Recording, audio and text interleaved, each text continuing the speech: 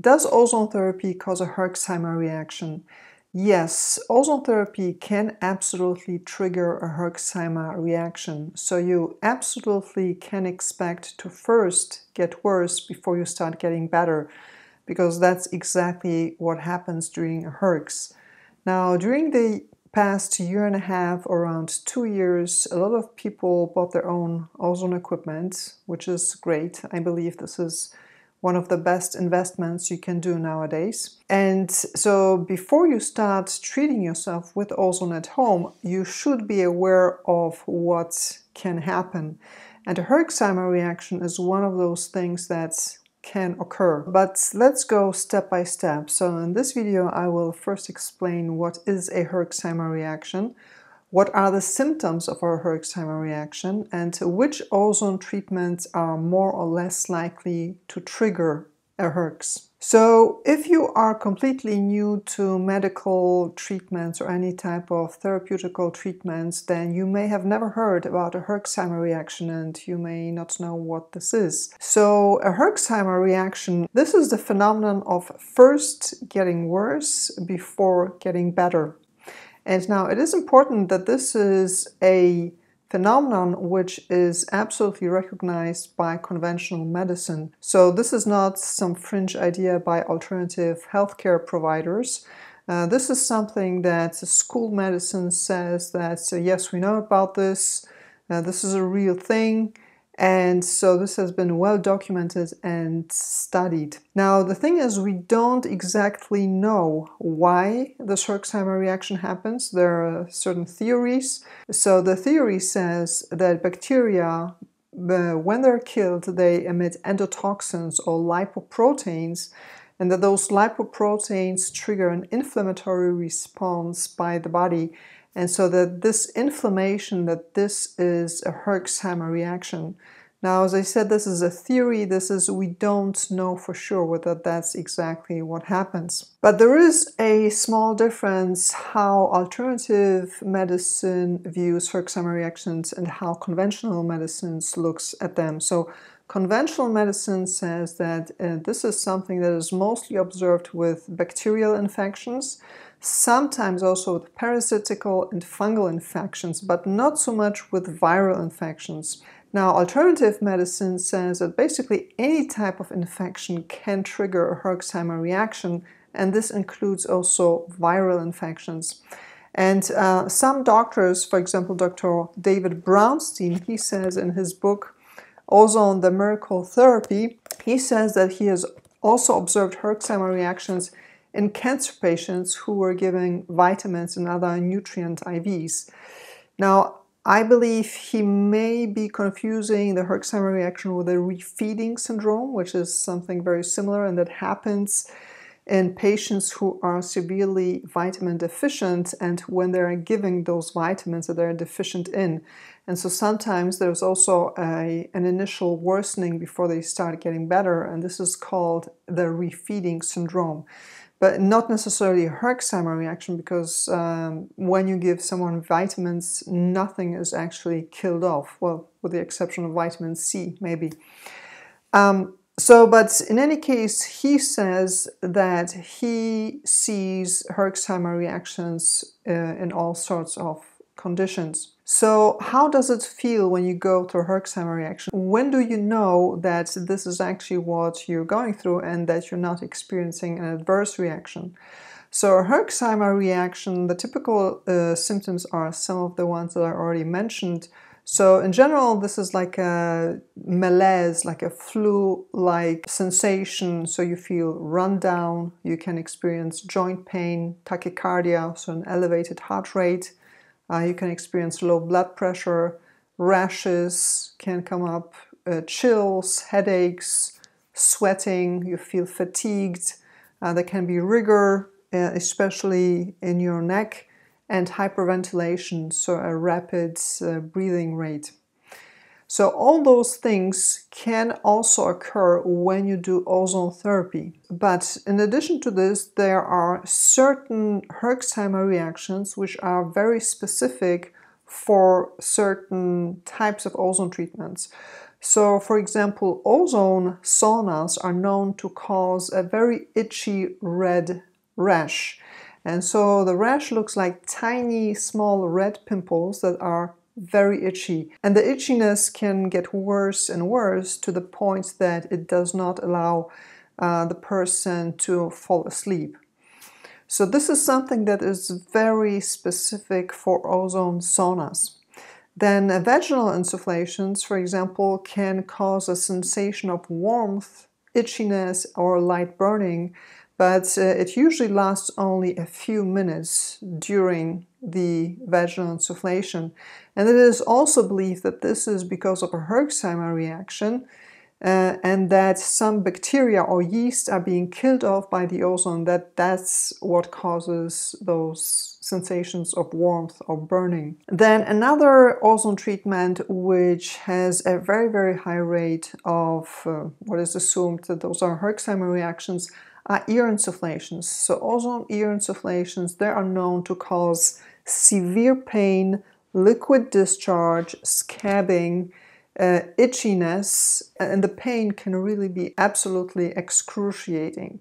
And it is also believed that this is some type of a detox reaction triggered by the ozone, most likely through the lymph fluid. Drinking ozonated water can also cause nausea, stomach cramps, stomach upset, weakness, coughing up of phlegm. Again, this is also believed to be because the ozone is killing something off. Rectal insufflations are known to cause bloating, cramps, and various discharges that look like ropeworms, and it is not entirely clear whether those are Herxheimer reactions or just adverse effects of rectal insufflations. But in general, most of those reactions after ozone treatments are taken as a sign that the treatment is working and it needs to be continued.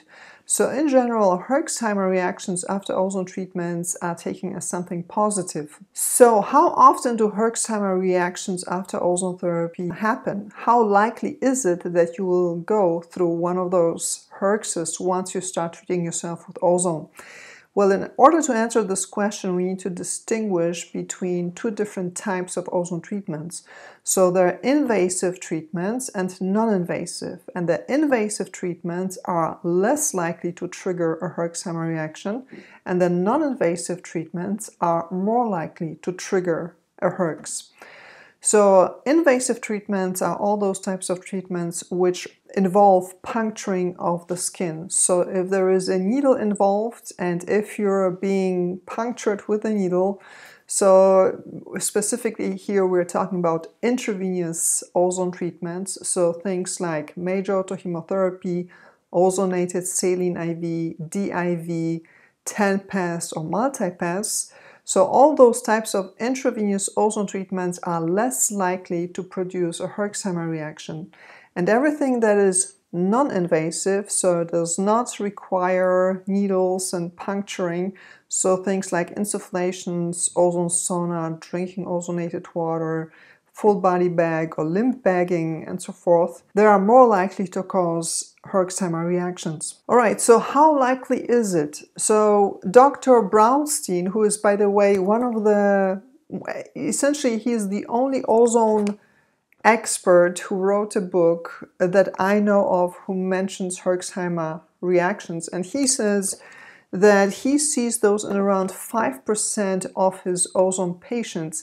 But unfortunately, he does not specify with which type of ozone treatments, and I know that he applies different ozone treatments. So I know that last year he's treated some patients with intramuscular ozone injections, but here in his book he also mentions major autochemotherapy.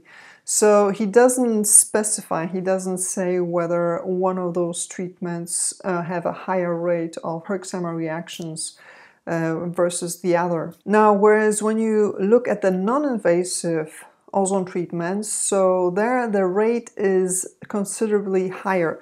Now, we don't have any hard data because this is not something that has ever been documented. There's no study that has ever been conducted on this topic.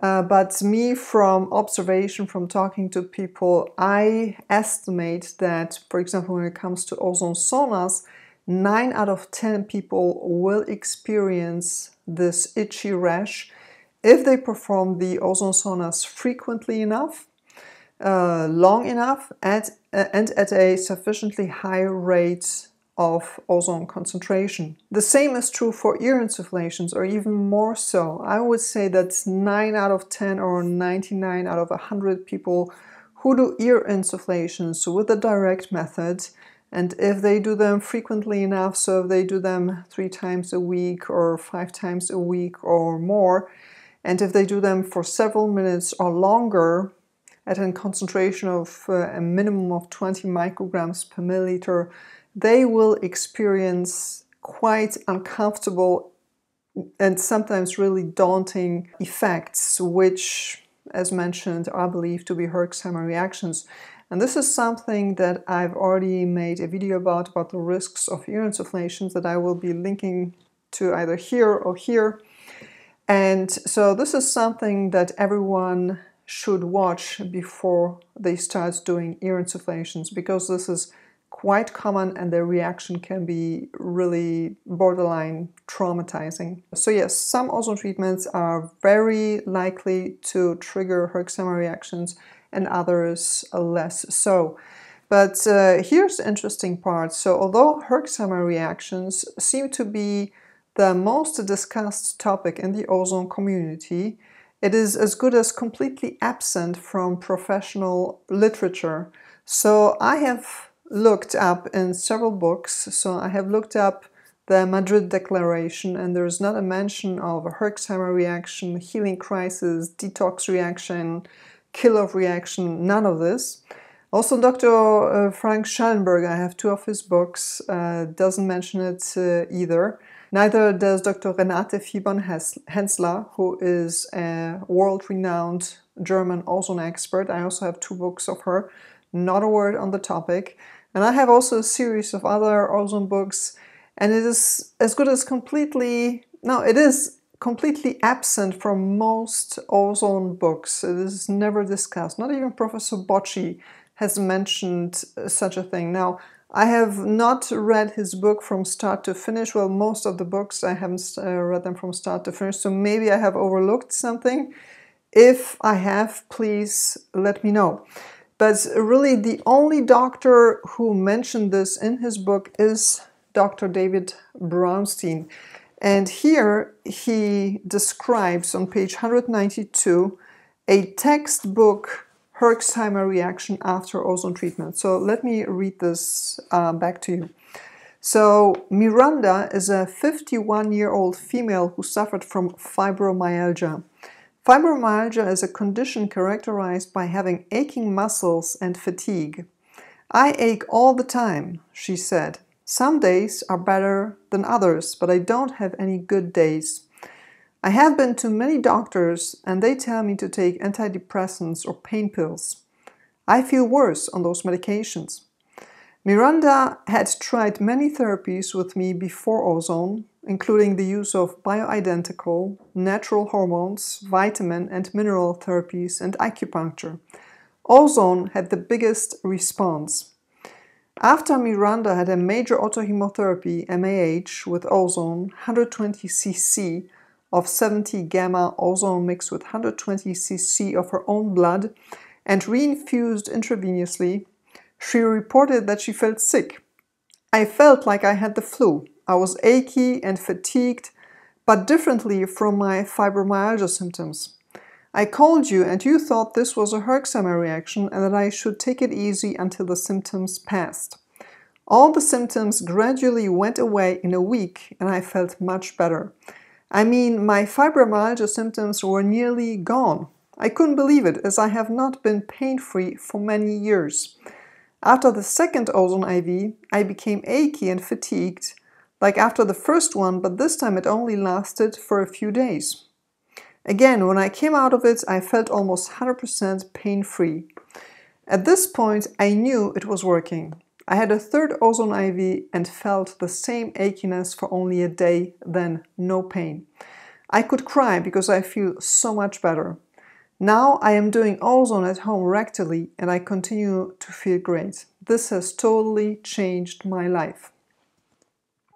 So this is really a very typical pattern of an ozone-induced Herxheimer reaction, namely that after each ozone treatment there is a worsening that lasts several days, and then when it passes there is a new level of well-being.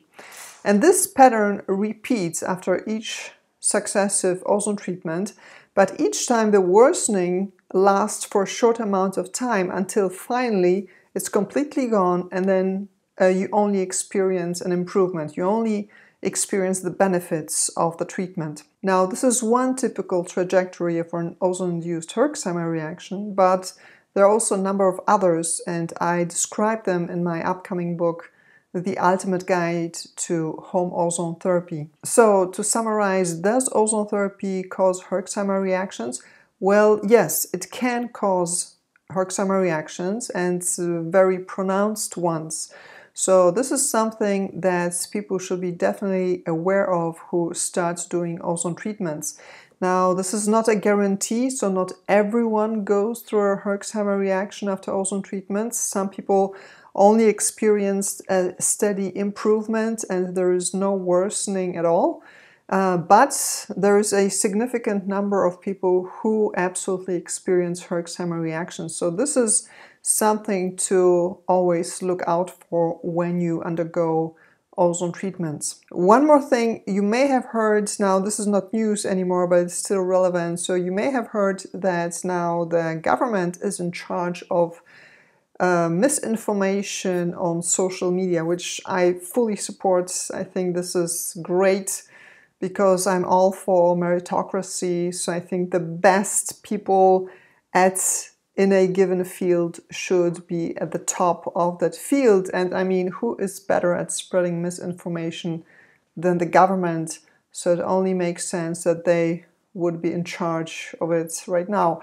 But for this reason, it's maybe a good idea to subscribe to my newsletter, and you will find a link to it below the video. So thanks again and see you soon, hopefully. Bye bye.